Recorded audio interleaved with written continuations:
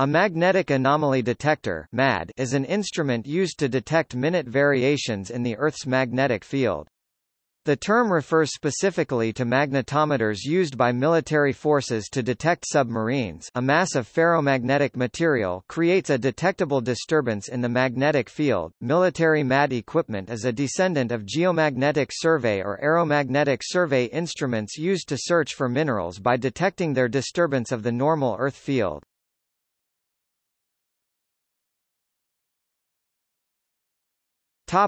History. Geoexploration by measuring and studying variations in the Earth's magnetic field has been conducted by scientists since 1843. The first uses of magnetometers were for the location of ore deposits. Thalen's The Examination of Iron Ore Deposits by Magnetic Measurements, published in 1879, was the first scientific treatise describing this practical use. Magnetic anomaly detectors employed to detect submarines during World War II harnessed the fluxgate magnetometer, an inexpensive and easy-to-use technology developed in the 1930s by Victor Vacquier of Gulf Oil for finding ore deposits. MAD gear was used by both Japanese and U.S. anti-submarine forces, either towed by ship or mounted in aircraft to detect shallow submerged enemy submarines. The Japanese called the technology Jikitangchiki magnetic detector. After the war, the U.S. Navy continued to develop MAD gear as a parallel development with sonar detection technologies.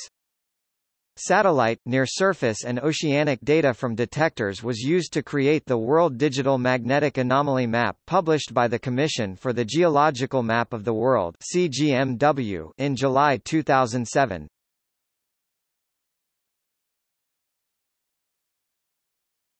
Topic: Operation. To reduce interference from electrical equipment or metal in the fuselage of the aircraft, the MAD sensor is placed at the end of a boom or on a towed aerodynamic device. Even so, the submarine must be very near the aircraft's position and close to the sea surface for detection of the anomaly, because magnetic fields decrease as the inverse cube of distance. The size of the submarine, its hull composition and orientation determine the detection range. MAD devices are usually mounted on aircraft.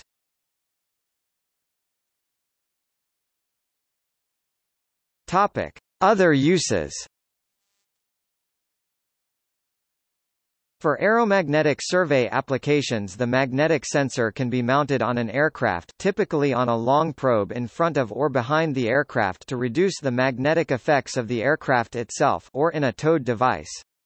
A chart is produced that geologists and geophysicists can study to determine the distribution and concentration of magnetic minerals which are related to geology and mineral deposits.